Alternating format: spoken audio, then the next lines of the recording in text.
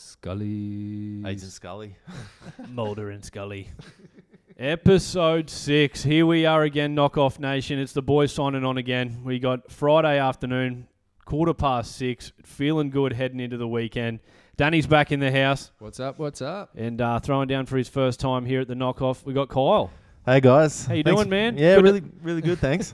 Good to I'm have. well, thank you. Yeah. How are you? Yep, doing quite well for the Friday. Look, Friday. Yeah, no, thank you very much. Long time listener, first time caller. yeah, there we go. So you have listened in? Yeah, Like, I have. Any Yeah. on our feedback? Like, you digging it? No, I really enjoy it. I was a bit surprised, and it just sounds like I'm here on a Saturday with everyone chilling. It just sounds like that sort of chat, and that's That's the thing. We've had some reach too in the feedback too, which I've been stoked about personally, Danny. Like, Danny's one of the OGs, as you know, and we've gone from the reach as far as we're aware at the minute. We stretched down to the Goldie, to Mount Isa, all the way over to California. Yep. Shout out. man. NorCal. What's up?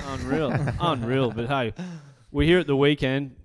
Hope you caught up with the recap, the preview rather, of the UFC 202 from last weekend. We laid all our tips on the line, so we won't break it down for you too much here, repeating ourselves, but holy fucking shit, did you see that media day? Yeah, fuck. Big week of media. They released a lot of shit. That Bad Blood doco, all the embeddeds. I've saved the embeddeds for later on tonight, but that press conference, I only saw the highlights, but from all reports, fucking bottles and cans being thrown at each other and Just a real weird vibe to that whole presser. Like, McGregor rocked up late apparently, so Dana was visibly frustrated about that. You could absolutely see it with him where, like, where's Connor? He's like, look, we're starting it. This guy needs to start respecting people's time because we've got a bunch of staff here. Everything's coordinated. Just turn up. Everyone else is doing it. Come on, man. It's all part of his mental warfare. He's trying to get that over advantage. It's my show. Yeah, it's my show. I think he plays into that for his own confidence levels. I think like even. Oh yeah. And you could see even just in the little bit that I watched, Connor was visibly agitated as well. The way he was chewing his gum ferociously, like with those Stockton boys up in the crowd, just giving him fucking heaps, man. This last episode of Embedded, you're in for a treat. It's the backstage to all of that. You see a bit of conversation between Scholler and Connor. Like, I won't spoil it alert for anyone, but holy shit, what an occasion! And it hasn't had the same feel leading in as the first one because this only happened. The hype was so crazy in the first one because it was 12 days, where we've sort of spaced it out over the 8 weeks of prep for this one, and single-handedly there, whether you like it or not, whether you think it's sort of about the martial arts or whether you think it's fighting like the Diaz's do. This got attention and clickbait everywhere, and that sells, man. So, job done. Yeah. I thought it was interesting to hear that apparently there's not nearly as many Irish fans in Vegas for this fight. That's it, man. Is that relating to the Euros and the Olympics? Are the Irish travelling for that as well? Or is immediately with that loss, does it take a bit of the shine off, you reckon? Oh, definitely. You know, like he rose. You saw him just soar up. And like the hype train, and it just felt like, oh yes, and they travelled. Oh, didn't they? Yeah, you know, and then it's like, whoa, we were shocked as everyone, you know, that first round. And geez, he's just, you know, the performances and that hype train. It's so easy to get caught up in that, and you forget that it is a game about fighting. But you know, when somebody's got like an undefeated streak like that, and they talk the talk, and you want to believe him. It's that star power. So he would have had fucking hordes of people. It's like the Ronda Rousey thing. It's, you know, just like famous begets famous, you know. The more you like raise your profile, the more your profile gets raised. And he was just unstoppable at that point. And I think undoubtedly a loss has to humanize him in a lot of people's eyes. I just think that all the people from Boston actually just went home. Like that's true. Like, you know, there'd be a lot of fucking Irish in Southie, down in Southie.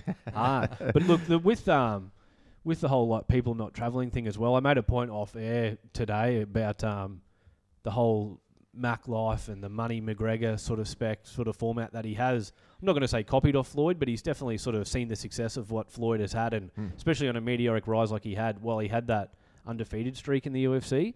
And whether or not, if he comes out and takes the L on Sunday, that shine comes off a little bit even more, I feel. So I think he'd have to go back to 45 in that instance. But all of a sudden, if he comes out and breezes through Nate, because in that first fight, he was tooling him up. Like, he absolutely, if he can come in smarter And no, it's 5 rounds. And look, I've said on the record last week that I think it'd be too good, and it hasn't changed for me. Can't help but fucking break it down again. I know, man. I know. It's one too good. It's You can fucking talk great. about it for Like, weeks. How the absolute. It would be dead set probably in the hours where I've been thinking about this shit and dedicating my time to this stuff this week. It would be in the hours. But to me, that presser today where the bottles were flying, it looked like something out of a WWE kind of setup, like, oh, don't you come here. Well, it had Hollywood written all over it. It does, but I think it's like, you can't fucking compare the two really, because attached at the end of all that hype is 2 dudes getting locked in a fucking cage together and trying to kill each other, literally trying to, with your bare hands, end somebody. That's it. And there's a whole lot more gravity attached to that than going out and being like, okay, you throw me, then I'm going to do this crazy flip off the thing. Oh, you really want to get hit with this barbed wire and shit? Like, yeah, let's do it. Like, it's a different thing. Like, I don't know. And I've never fucking done either. Actually, I've done a little bit of pro wrestling in a high school drama performance, actually. Oh, man. I was right alongside him in that. We did Trafford Tansy for the record, for all you fucking theatre buffs out there. Shout out. I'm sure you're listening. Andrew Jones. Far and wide, yeah. Jonesy. I saw our high school drama teacher. No names. On Sunday. Yeah. AJ. Yeah. That's all right. That was his fake name. Dr. Jones. Jones. That was his fake name we gave. No one's got a name that obvious. Like. It was John Smith.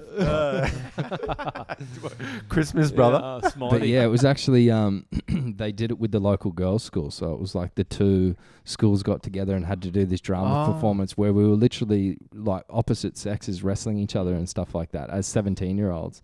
Wow. And it was a fun play, man. It was, oh my God. It was different, man. It I don't doubt that. After school, we'd go over to their school and practice our moves, and we actually went to a grappling class at the local Y. Really? We went down to the Y, the PCYC. Sandgate Grapplers. At Suncorp Stadium, actually. Oh, wow. And it was run by this ex-cop. Oh fuck! It was funny, man. It was like I'll never forget it to the day I die, man. Well, I'll let Danny lead in with it because he was highly involved, but I was involved in the play too, and we end up just turning up at this gym to do rolling, and we're thinking it's going to be the theatrics of WWE, and we're doing some play acting and stuff, but it was actually a grappling class. Yeah, and it was run by this like ex-cop, like sergeant of the police. Was he ex or he was current? Ex. Oh, current. I think current. He was working at the PCYC, so yeah. He was like a current sergeant of the police and like a real police type. You know what I mean? Like he's been in that game for that long. So did you roll with him? Bro, the fucking hilarious thing was he kept on, because we were basically a drama class full of girls and stuff as well, and he kept on singling me out to do the demonstrations because I'm the like one, I guess, who looks like a footy player more than anybody else there or whatever.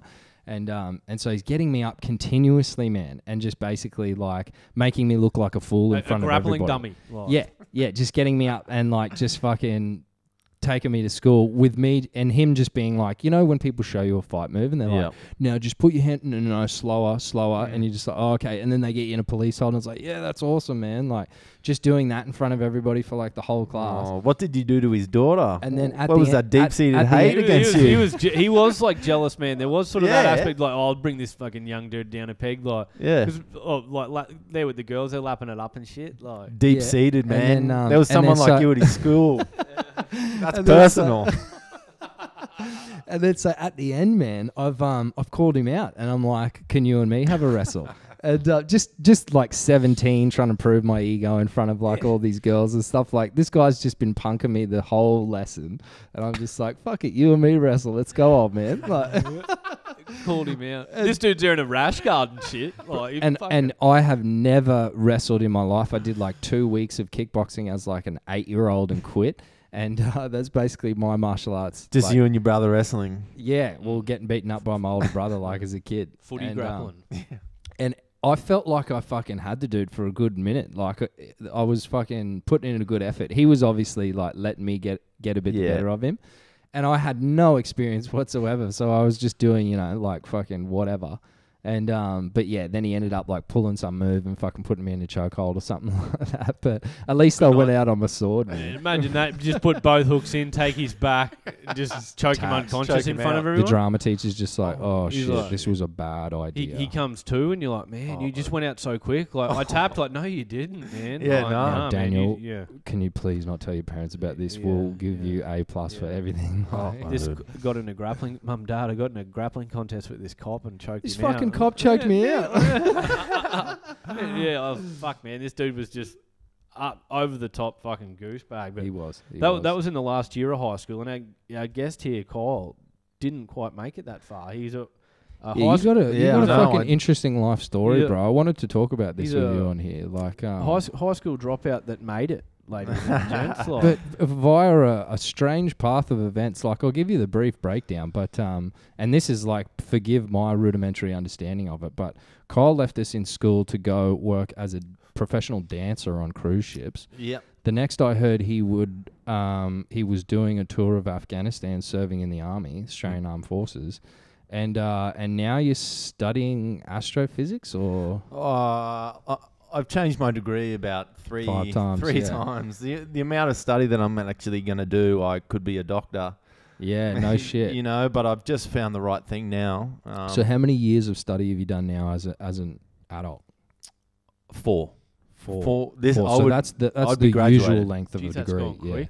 You could do a double degree in you 4. can be in front of a classroom next year. Like, Yeah, I know. Like I should know what I'm doing. teaching and shit. Yeah.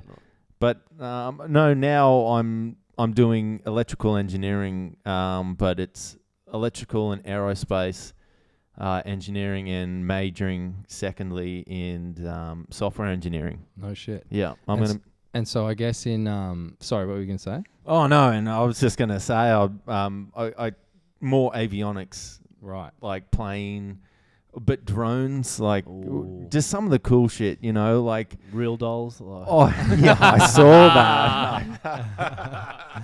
What Kyle's referring to earlier today, I tagged Maddie and Kyle in an Instagram post of the new like sex doll robots that they're coming up with. They're not just, you know, sex, but companionship dolls, and they're like putting all this effort into the software behind the like emotional responses and things like that. And There was interaction with it. You were having a conversation. She's like, it's "Why do you make me feel like that?" Yeah. Take your something shirt like off. that. take your shirt off. Take Why your do you shirt want me off. to do that? Yeah, Yeah, that's you right. feel that. It's wowza. Yeah, and yeah. it for once it's not out of Asia. You know, they always come up with that sort of stuff. That's it, but yeah, they're only scraping the surface with that shit, which is scary. But sorry, anyway, like back But to your honestly- Oh, degree. yeah, I know. Like, yeah. But Go down the rabbit hole there, like- folks. It'll get dark. go from 0 to 100 real quick. So anyway, I fucked this chick. Like, fucking stock knockoff. Spent about 30 seconds on Kyle's story and then straight into some smut chat.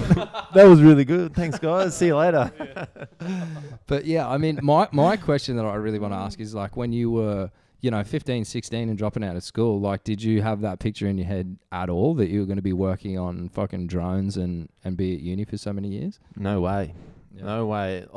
I can only see as far as my sight, you know, in terms of my future. It's crazy. When I was dancing throughout school and left at the end of grade 11, So you started dancing at what age?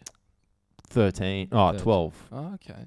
No, it was 13 because Is I was a year older Is than that everyone. somewhat late for dancers and shit? Oh, yeah. Yeah, They normally mate. start when they're like 5 or something. Girls start, geez, they can start when they're 2, you know. They're some of the stories I've heard are crazy.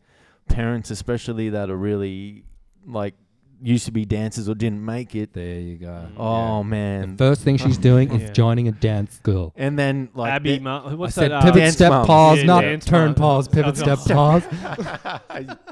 and they'll grab their feet and, like, really push them down and try and bend.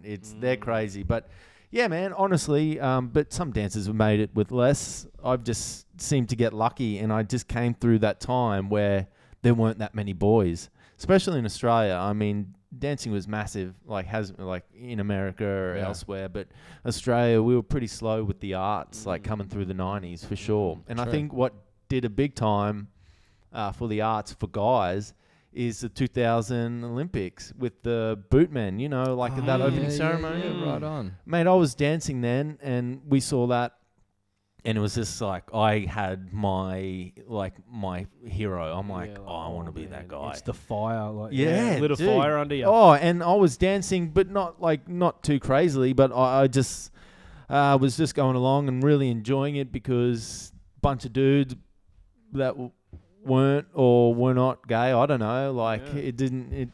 That's one thing that's never bothered me. At one point in my life, I had 90% of my friends were gay. You know, it's it comes with the territory in that industry. Oh yeah, and Absolutely. I really have it's a big crazy respect for a lot of guys.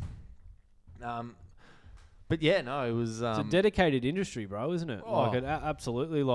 And do you know what, man? I think the dancing side of things, it opened a hell of a lot of doors for you there because Kyle at the age of 18, did you first go on there? Yeah. Going on boats, working on what P&O boats did you work on? P&O. We're talking big ships here. Oh Pete. yeah. Oh, it's the Pacific Star was my first, and that was out of Brisbane at the time. You always remember your And first. so how old were you? I was 19. 19. Listen, you don't. Some people say like, oh, what was the best part of your life? Oh, so far, they're like, oh, I don't know. It's too hard. But if you ask me that question, I can tell you those 6 months I was on that ship. Cruise ships. Yeah. Oh, man. Nice. I was 19 years old, in my prime. Drinks were $1 a shot. So if you had a double, it's $2. Unreal. And 19 when you go back to look how much piss you were cutting and how regularly you were cutting piss back then. Living there with access to that every day, man, you'd be in your element. Honestly, in that 6 months, there was only 2 days in a row that I didn't get maggot. Yeah. You're right, though. You are cut out of wood at that fucking age. You can drink every night of the week if you want to. Back up just so easy. Make sure if you get a couple of hours sleep, you're not barely hungover. These days, it's like a 3-day event of being hungover. Yeah. If you can cut proper sauce. But so you're doing nightly shows on those boats?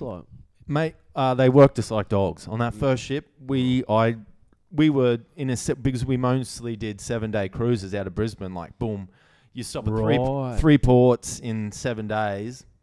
But they would just hammer us. Like, we were cruise staff as well, so we'd dance 2 shows a night, 45 minutes of some of the hardest dancing and exercise I've done on a rocking boat, sometimes half cut, Yeah. Still hanging from the night before. Oh, easily. What was, when someone says, what was your favourite time, like, on that ship? And honestly, it's all a big blur, but if it was some of the time, it was with all my mates.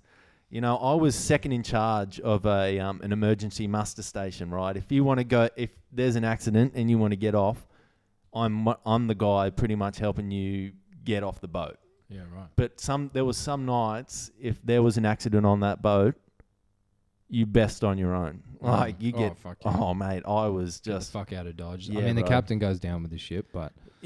because half the staff are down there, it gets getting maggot. Yeah.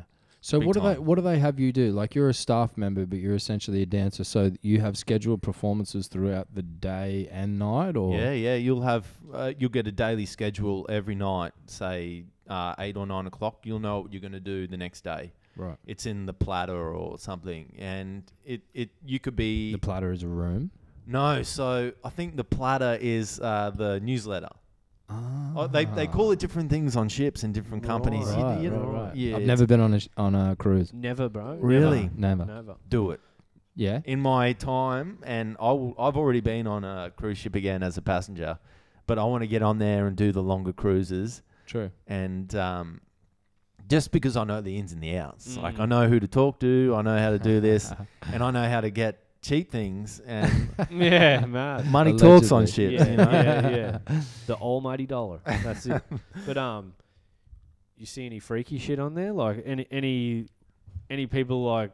What sort of cruises are we talking? Like long haul or? Mate, I've done all. I've done. True. You've been as far as the Caribbean and all over the shop, haven't you? I've done Asia, America, South America, Canada. So all the South America, Asia. Isn't that South a Pacific. crazy fucking concept? You're essentially being paid to stand on a fucking floating thing that's moving across, that's circumnavigating the world, and you're getting paid to be like fucking jazz hands. When you're 19 years old. And there's a whole bunch of people just like fucking and getting drunk and everybody just partying and like cruise ships. It's a crazy idea, man. Imagine trying to like explain that to early century explorers and shit like that. Like, you know, actually they could probably get down with it, man. You know what you're on now? Like, there'll be a lot of shit going out. Like, people will be paying money to be on here right now. It probably actually existed back in the days if Game of Thrones is as historically accurate as it seems. Yeah, that's how I take my history. Pretty debaucherous fucking parties on that show. Oh, mate, and honestly, we did party. Like, if there was one of the craziest nights that I can remember, it all sort of gets to me every now and then, and I'm like, oh, another story. But one of these ones, we were our last night of the ship, and they're always people our age from Brisbane. So I feel like I've got something in common. And we are partying. It's like I'm with my mates again, and they pay, and they come and watch the shows like throughout the trip, and you know, and it's really good. They get behind us, like they saw Guy Dancers, and these are Brisbane boys, like, and they're just partying on, and they'd see us on the last night, and we'd all go drinking, and they'd all buy you drinks. And on cruise ships, people only drink cocktails and shots. True. You know, past 1 o'clock. People, it got crazy. And you can buy piss at any time of day, or the bar would have opening and closing hours, surely. I'm pretty sure once you're out in the open, I think you can get booze whenever. Yeah, right. So there'd be a specific bar that you go to if you're the dude who still wants a beer at fucking 4 o'clock in the morning. Stuff would be open if you wanted something. If you're willing to pay for it, if you've got the money. Is there like what do they do on cruise ships in terms of cutting people off who've had either too much to drink or they're getting aggressive and shit like that? Does that sort of policing go on there much, or for those cruises out of Brisbane? They were seen as the party boats. We've got, I know some of our mates that have come on that have been on there running around the halls naked or in underwear, you know, getting tackled by security. Yeah, right. That's what happens on there. Yeah. People go 3 crazy. days, man, just to bend. Like, I can see that happening. See, I think the 3-day ones would be way more hectic than. Oh like yeah, I've 14-day, like. Not only have I pace yourself a little bit more, you think anyway. Mate, I have done that. A mate from Sydney had a Bucks night out on one of the boats down in there 2 years ago. 3 days, I was a passenger. Ooh, for a Bucks party. Right. It's got the worst, 2 times 2. See, I almost think that's like the only circumstance that I would really want to go on a cruise ship under. If I was going with some really close mates and we were going literally just to be pissed the whole time. Oh, mate, but I think maybe more than 3 days. And you kind of get in, or just like, it make a little bit of a holiday of it. Get into the groove a bit. Cruise ship life. You will party. You will party the first 2 days, I think, really because it's got to be like a whole little society on there, right? Oh, like a little microcosm of the city and stuff. It's a clique. Can staff bang passengers? There's, I'm sure it happens a lot. But not... Is there official rules about it? There's a little or is it just party at the sea? Like zero tolerance. Zero tolerance. What do you mean? So if you get busted? Yeah, you're off. We got told when we joined the ship that at this point in 2007, there were 5 P&O workers sitting in jails waiting for their trial in Brisbane. What? Jail. For what? For passengers saying that, they came in there and raped me. Wow. Oh, mate, it is crazy. Allegedly. Definitely. Because not allegedly at all. Fucking definitely. No, they fucking scraped them. Brewskis. That's wild, man. Well, mate, there's the famous story as well of don't have to get that deep into it, but like a lady was drugged and would end up dying on one of those cruise ships. Like best part when of was a that? decade ago. A decade? Oh, I don't remember that. Yeah, Who was that? She was one of the staff members. Yeah. So. Oh no. She was a passenger. Oh right. What cruise was that? What cruise ship was that? The same. P&O. Fuck. Yeah, it was a ship before mine. My dance captain on that cruise that I worked on, he was on that ship when it happened. Oh shit! Like Wow. pulled into dock and That And would oncoming- be fucking crazy. Yeah, because you've got a dead body on board. Yeah, like oh, so it's shit, And yeah. I have way to kill the buzz. Like, oh, bro. Yeah, how was your cruise? Yeah. It started out really well, but there was a rape and murder there. there was a Basically, rape Yeah. murder. Mate, and Yeah. I've actually Can't wait to get on TripAdvisor and fucking give it. I used to know her son. You can't blame the fucking cruise ship for that though. Like, yeah, I mean, it's not their total control over staff. No. Was it a staff No, member? no, It was a guess. Actually, I was wrong Right. there. I thought for some reason thought she might have been a cleaning lady on there or something, but no, it was was a passenger on there and was it's definitely not the cruise ship's fault. They can't police everyone on there. No. That's just the fucking blokes like takes two to tango. And I don't know what went down there, so I can't really speak for it. But it was a fucking disaster what happened. It was, mate, and they're not to blame. They provide a lot of the party and stuff. That's what they do. You're there to entertain and be the guest, like entertain the guests, and that's Yeah. your job. Yeah. It's the customs, mate. Bro, People the they customs. came in Yeah. with Fanta. Mm. Like she was like they came in with drugs. Yeah. So that's customs, you know. Right, You've got to go through yeah, customs. yeah. I went through customs If every you're looking time. for a finger to point, yeah. Yep. Drop the Yeah. ball. Yeah. Wow. I wonder if, I guess customs everywhere adhere to the same restrictions. So it's obviously just, I guess, something slipping through the cracks, not necessarily something that's like they're turning a blind eye. But, I mean, you never know. There's corruption and conspiracy everywhere, but we are known to throw some fucking allegations man. out there We and ain't- throw we some ain't people scared. under the Some bus. We ain't Wild. scared. So Fucking- Australian customs, Yeah. we love your work. Yeah. Every time I come to the airport, everybody's really friendly That's and it. Shout beautiful. out. Yeah. Shout out. So Yeah. the cru- Don't the worry cruise ship- about my I put in a job there. the Just scratch that application. It's all yeah, G. that's done. the cruise ship's days ended with an ACL injury. Yeah, I did, mate. I was in the Med, of all places. I joined the ship in Venice and we sailed out, and I was about to do a 8-month trip around the Med and half of a world cruise. Sounds dreadful. Oh, Yeah. mate, it's tough. Yeah. I tell you what, we get flown there. I mean, we do work, but a lot of people, oh, no, actually, we don't work. That's a lie. I call bingo, you know. Yeah, and this is, I was telling Stewie before we even started, this mic, when I'm talking to it, it just sounds like I'm back on the cruise ships.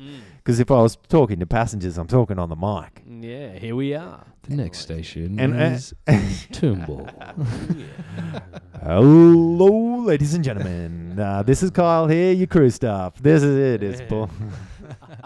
Next number. But I was 43. I was 4-3. Pissed? Oh yeah. Oh, I used But to, yeah, I mean, like dancing as an occupation, like you're talking earlier about the arts and, people who express themselves creatively. And I mean, everybody dances for free, fucking nobody's like, oh, fuck, I gotta go Yep. dance. Like, I mean, obviously if it's your job, then maybe it could become a chore. But It got a bit mundane. I'm not gonna say it. I mean, was perfect. ultimately, you'd rather be on stage having a bunch of people clapping while you're dancing to some tunes than you would digging a fucking hole on the side of a road out in a suburb somewhere Oh, that's definitely. being developed for But an estate. Oh, man. Yeah. Mediterranean with cruise ships, laughter, $2 piss, or digging a Delphin project. Yeah. Digging a trench out the back of Rothwell. A I Delphin went- project labour hire worker.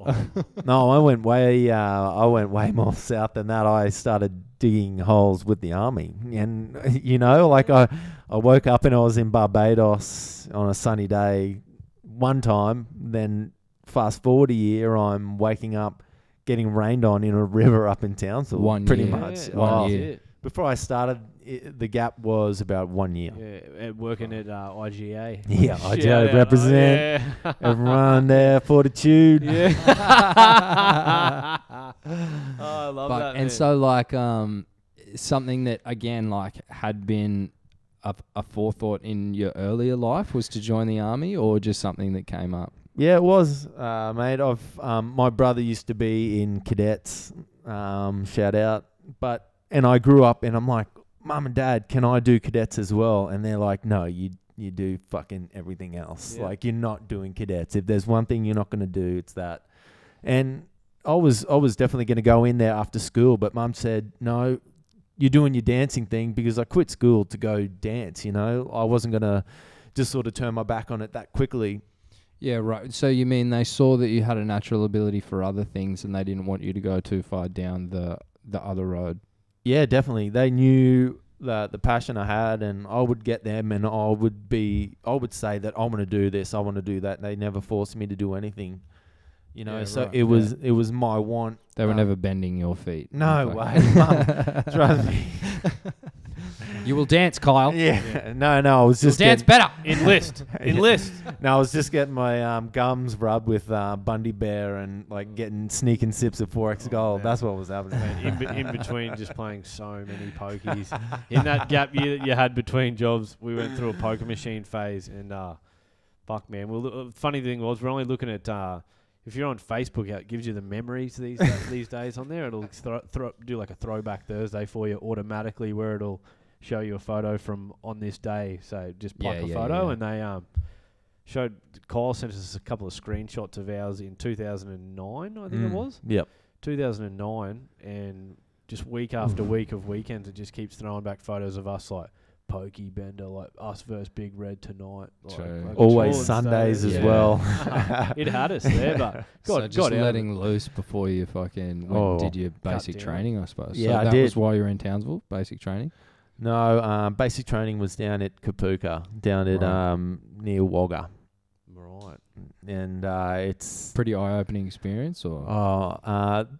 they say you should be ready, you know, like they really tone it down. They're not going to, like, if you saw a video of sort of some of the stuff, you know, what actually really goes on there, you wouldn't be like, oh, okay, yeah, I can do this. Anyone can do this, but it's hard. Yeah, It's tough. Oh, I bet, man. They're breaking you in to Yeah. be national security, basically. Yeah, eh? and it's tough, but you're just not used to it. It's out of your comfort zone. I was a bit older, but there were 17-year-old guys there, and you could see the hurt. Yeah, Yeah. oh, I bet. Like Like hang they on a actually, minute. they don't even know how to iron a shirt, you know. Like at least I was, say, 21, 22. I I'd can't be remember. terrible. I iron my clothes and stuff, but I would be terrible by their standards. Oh, What it- they're And that's after. something they really instill in you, is to like Millimeters. take care of your shit, you know, Always. like have your shirt on, your bed made, Yep. like look Bed respectable. made to the millimeter. Yeah, Yeah. to the Military millimeter. precision. I've had Right. my bed thrown over. Like, Really? Yeah,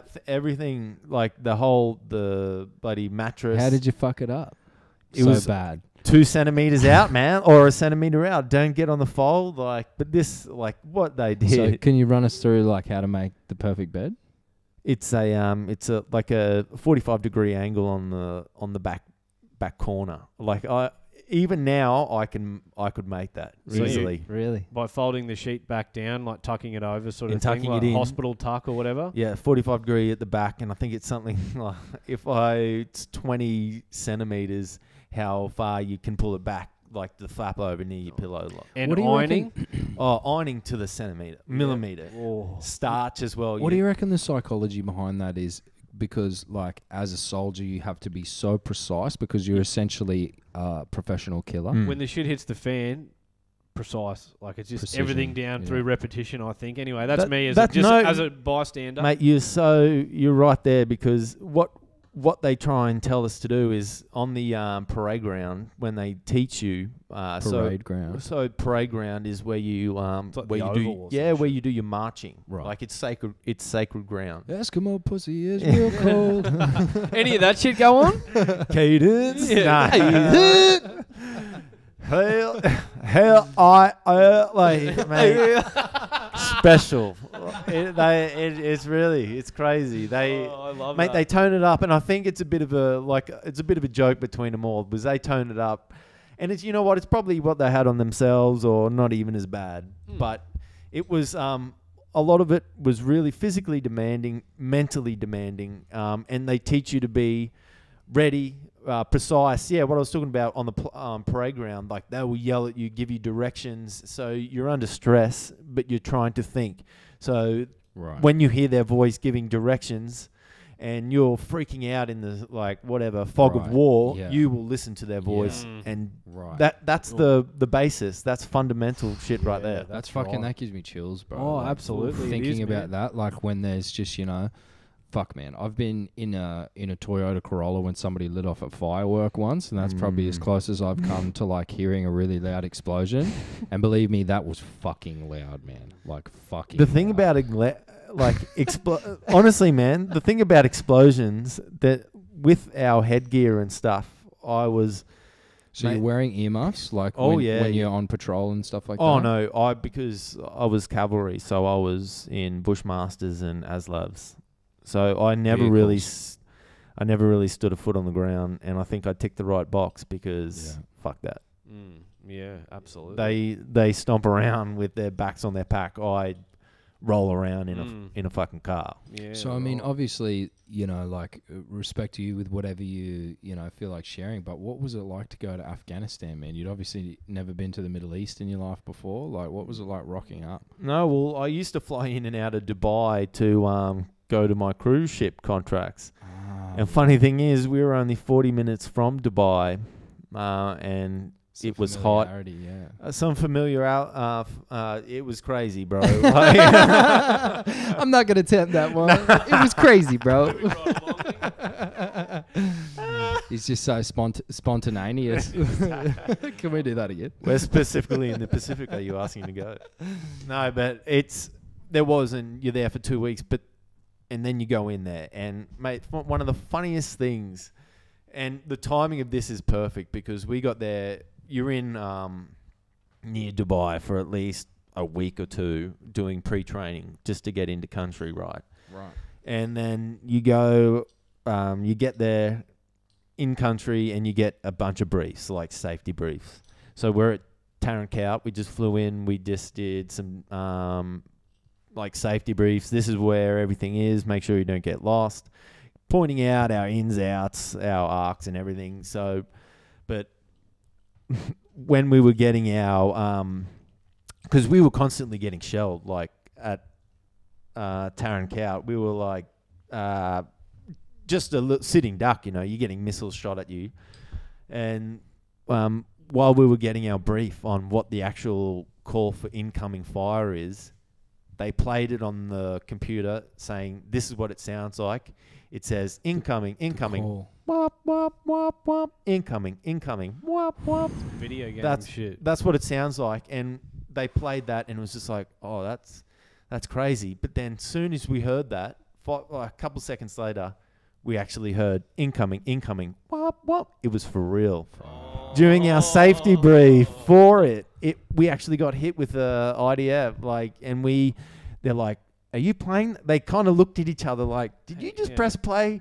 No, I didn't. Oh, fuck, get on the ground. Everyone get on the ground. And we were just watching it like, what are these guys doing? And this is in like, right now in my head, I'm imagining you're on dirt, but in a tent somewhere. Yeah. And fucking in chairs. Yeah, pretty much, man. It was like just a shanty town in Connexes. This one was a sort of fortified. It was. Did you say you were still in Dubai at this point? No. We flew into Afghan after. That must have, the headspace in Dubai must have felt like a fucking rugby league grand final week times 1,000, like Jesus. A fight week. Like, fight week on acid. Yeah, we were just on ready.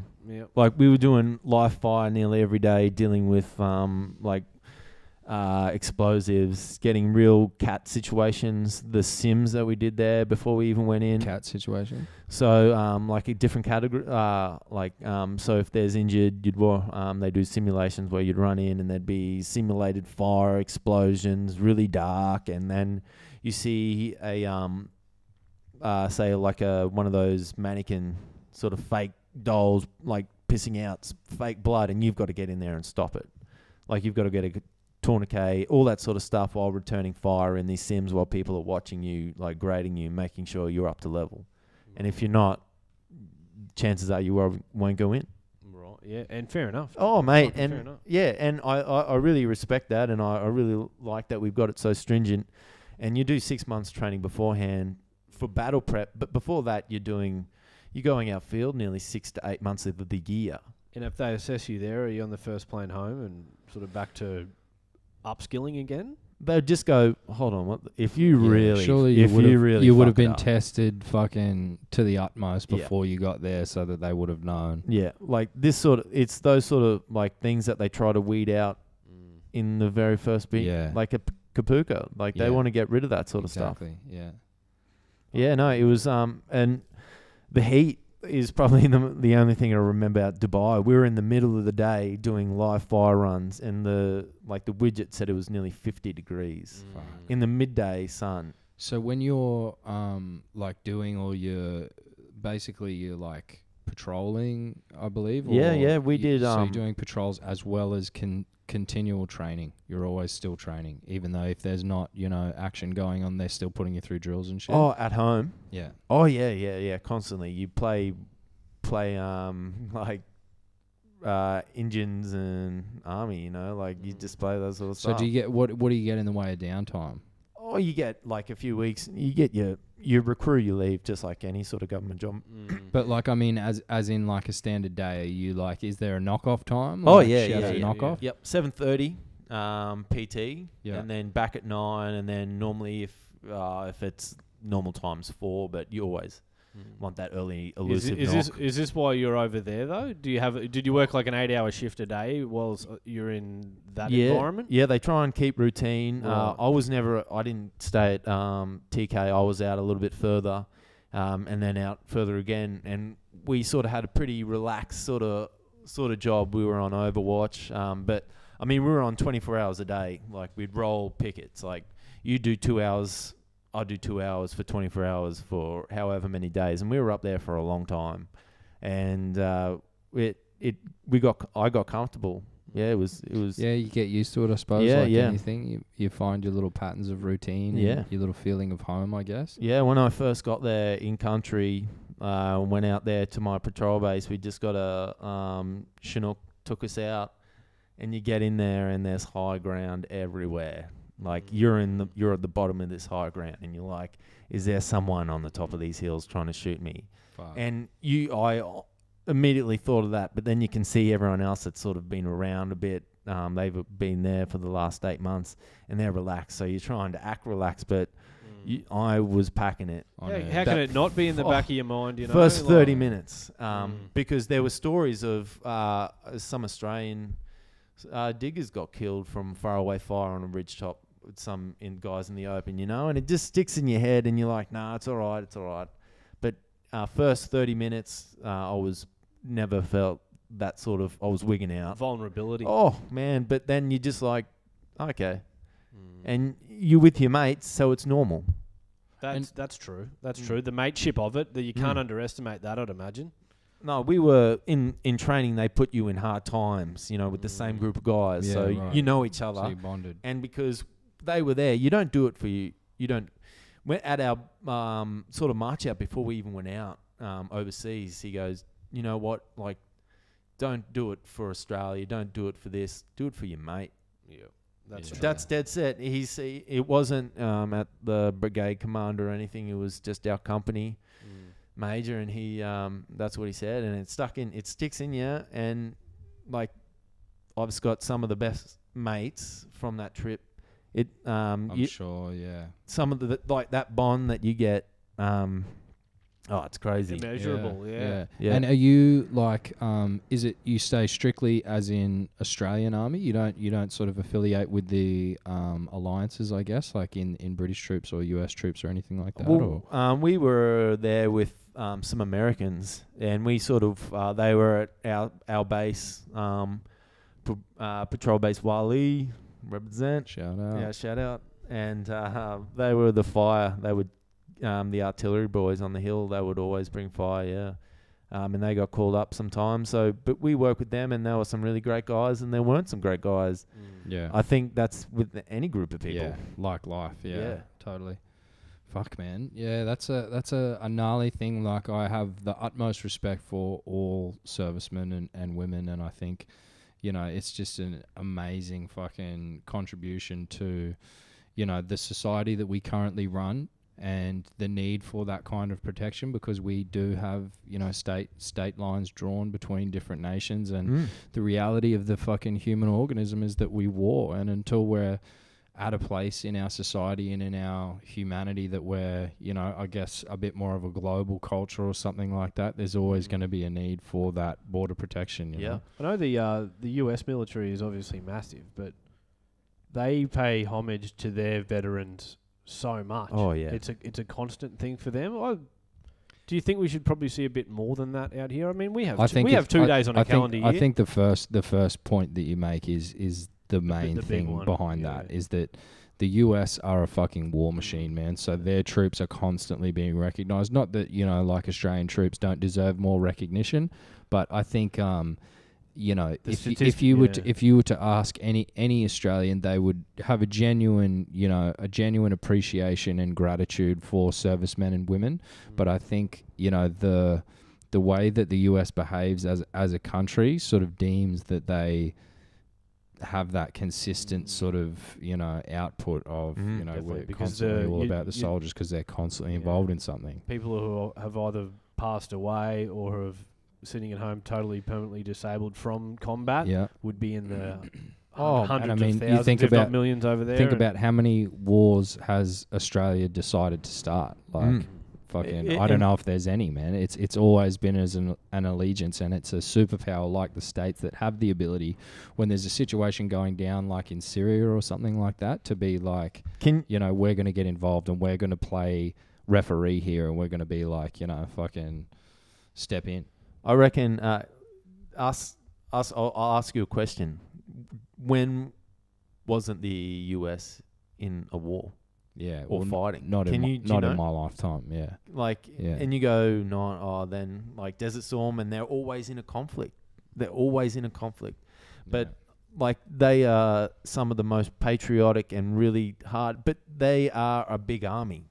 We're a small force. You know. Yeah, and that's why we have to align with somebody like that. That's why we have to go get involved in their wars. Is because if anything ever comes to our shores, we need to have that support. I heard a statistic once, and you'll correct me if I'm wrong, but that Australia has enough artillery that if it was to continuously fight in combat, it would last us like 48 hours or something like that. Oh, we don't have much. Yeah. It depends. If you're getting ready to go overseas, they'll give you anything you want to fire. If you want to blow something up, they'll give you 100 of it, But if you're out of that rotation, you count how many bullets you got, Don't waste them. How crazy is the whole, what's that movie, Warlord? Or Lord of War. Lord of War. Nicolas Cage. Nicolas Cage and Jared Leto. Fucking good beastly performances from those two dudes. But that whole sort of in-between middleman, the dude's fucking supplying both sides of the army and, tapping into that crazy aspect of society where we still war with each other and stuff like that. I saw something on the internet, and don't take it for granted. It just sort of woke me up a little bit. In the past, say, 10 years, there's been $1,735 billion spent on war, and it only takes, they say, about 135 billion to cure poverty. How many billion has been spent on war? 1,735. 1,700. Yeah. And it takes 300. 135 to cure poverty. Yeah. 10 times over what they've spent on war, and we could have no hunger. And probably imagine if everyone just stopped bluing and we just put that towards medical advancements and shit like that. It'd be unbelievable. Mate, you know what? I've got put it into something that really grinds here with my an gears. 8-pack. With a real doll in the fucking bedroom. Freedom, baby. Yeah. This is it. We made it. But yeah, fuck. And then so how you ended up doing a year or 2 years? Did you do 2 tours? No, I only did the one tour. It was 8 months. 8 months. Yeah. Yeah, man. And that was how old went. That was 24 or something like that. Yeah, it was in 2011. So this is 2016. What colour HSV did you get when you got back? No, shout out. Yeah, shout out. I've seen a couple of boys do that, but look, probably not Townsville. probably not the best move, boys. Mate, fucking ration that shit. I think the best performing Ford and Holden stores were up in Townsville, mate. Oh man, absolutely. Darwin. Yeah, oh yeah, big time. Yeah. Everything's lowered, everything's loud. I love that. Dark as fuck tin. Oh man, so dark. Chameleon paint. Really shiny rims though, with a Southern Cross sticker on it. Oh, stock. Good on. Shout out to the boys. Fucking A. Yeah, they work hard. I've had some of some of the best guys I've ever met are in the army and still serving today. And like I'd take my hat off to them to see them still sticking it out and doing it, and because it's what they love, you know. And good on them. It just wasn't for me. That's it, man. Not everyone can say that they do what they love for their job. And I think that's cool if you know, like if you pursue things to the fucking full extent. Like, you know, you decided to join the army, and going to Afghanistan and serving 8 months is the full extent. That's like, you know, as far deep. Well, I mean, obviously you could probably go deeper, but that's pretty much in the dick and balls of that situation. Like, and for you as a human being to, you know, recognize in yourself that, hey, that's not for me, and, you know, I've pursued this path, and like to not treat it as like, you know, fucking dead ends or anything, but like this amazing fucking chapters in the story of your life, you know. Like, and here you are now, like studying fucking electrical engineering and aerodynamics or whatever the fuck. Like, it's crazy. It just wasn't for me, you know. I wasn't fulfilled. I was going to work and just not really feeling it, and it wasn't what I wanted to do, but I love that people want to do it, you know. And it was a hard time when I was like, okay, God, what am I going to do? Because I didn't know I wanted career change, man. That's the thing. But you can forever take that with you. You've got the medals that you can wear proudly each and every Anzac Day when you fucking celebrate, and it's a fucking cool chapter in your life. And you're out, and you can you still got the best part of fucking 35 years of a working career ahead of you. That's the thing, mate. It's what I learnt in the army that's keeping me at uni today. Like, I treat it like a job. You got to. I look at it every day.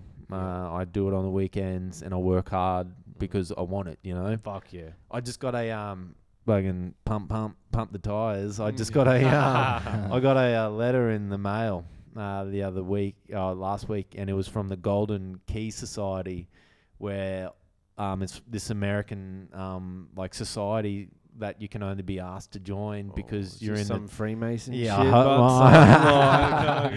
So I've just got to give them 20 grand, and they want me to shave my head. And then I got to shave my head. All they're after is a 20k retainer, and that I like fucking go to a couple of conferences a year. I am your poster boy. It's like a pyramid, man. It's fucking awesome. Like. It works, man. I'll make some money, man. Then you'll make some, and then you put some in, and then it actually really works. So what I'm here to actually talk about is an investment opportunity for you boys. Plug. Look under your chair, boys. Oh, it's the yellow sticker. Oh, you're in the lucky chair. Like, oh, fuck me. So anyway, sorry. Yeah. What is this anyway? And it's just I don't know. My mum, I get all my mail sent to my parents' house. I move around that much in the last 10 years. I haven't got a real address. Might as well be a PO box. Yeah, and Mum, she's opened it, and she's like, "Oh, I shouldn't have opened it, but saw my name, saw what it was probably for," and she's like, "Fuck it, I'm gonna open this." Fuck him. I'm gonna say I did. The fucking curiosity got the better of her. Shout out, Mum. How good is that? She's great. She's under the bus this week for breaking the law. I'll have Popo. No, but and she took a photo and she sent it to me, and she said, "Wow, this is great," and I'm in the top 15% of like of the grade or whatever. Fuck yeah, man. And it's nice to get that sort of recognition when you put in the work. And absolutely, man. Yeah. And but like people are, you get three different types. I reckon you're either really smart and you just got it. You could turn up, boom, ace it. Or you're smart and you work hard. You really give it. And I think that's it. Like, I don't just take it for granted. I fucking work on that shit. It's just like a martial art. That's it, man. Mathletics. Mathletics, baby. Fucking Gold Coast 2018 Games. Mathlete, motherfucker. Shout out, Mathlete. It just comes down to the old adage too there, bro. Like, it is, you only get out of it what you put in. Yeah. To get reflective, like, I need to I think we all need a shot of that sometimes. You can get stuck in your groove, and you fucking just showed you're getting the results because you are putting it in, man. It's good that you're passionate about it too. I can see it. Yeah, I think what's interesting though, like, and it's something that I've recently like had to sort of consider is, you live your whole life, like school is set up on this thing of, achieving a certain standard in order to get to the next stage, which is the next grade, and you continually sort of like these little gateways that get you through, and you're always aiming for that thing that's ahead or whatever. And I think it's natural that then carries over into your adult life, and in the form of ambition, whether it be study or career or personal life and sort of making families and all those different sort of like ambitions and things like that. But ultimately, like I guess we all end up at a stage in life, and probably the thing that I've been thinking about is like my parents are at retirement age, and I know my mum for one is not ready to retire. Like you get to a certain point and you've defined yourself entirely by your occupation, and to then take away that livelihood, I suppose, is not just taking away a paycheck or the financial gain that you get from being in the working force, but it's a loss of identity in a way. And I think that's why it's really important to pursue your passions throughout life, and to have things outside of your work that you're not just so goal orientated and focusing on this golden nugget that once I get that, everything's going to be sweet, to have that appreciation for the fact that, hey, we're fucking here, we're living, we're breathing, like how good is this, there's another sunrise, there's breath in my lungs and shit like that. And I think ambition and all that sort of thing is really important, and it's a good thing to have, and it's a good drive to work for. But ultimately, I think what you're sort of talking about, in that you pursue certain paths to a certain end, and then they just become a part of your life story. It doesn't have to be success or failure all the time. Yeah, no, it is. And you, if you asked me, if I would do it again, I would probably do it all again. Exactly. It was some of the best times of my life, and some of the hardest, but I'd still do it again. Yeah, shit, knowing it all again. Oh man, and it's been absolutely awesome to fucking have the chat with you, and and sit down and really pick your brain on it. And it is an amazing story, man. So thanks for sharing, bro. No worries, and it's just really only scratched the surface. Like there's tons of other stuff out there. Definitely, man. In the 4 years of time, it's been a hell of a ride. But fucking thanks for coming on. It's not to say that you can't come on again either. They're fucking absolutely, bro. Knock Off Nation will fucking eat this shit. Yeah, up. hashtag open studio door. So hashtag save Kyle. Definitely, man. Well, we're leading into you got Panthers Tigers tonight, and ahead of the fucking main dance for the weekend for me, Bledisloe won versus Australia and New Zealand. That's the focal point of tomorrow as we fucking stretch towards the weekend. But thanks again for tuning in. We've fucking had a ball as per usual. Yeah, this time's gone super quick. So thanks for listening. We'll bring you more episodes, no doubt. Until next time. Catch you later. Peace.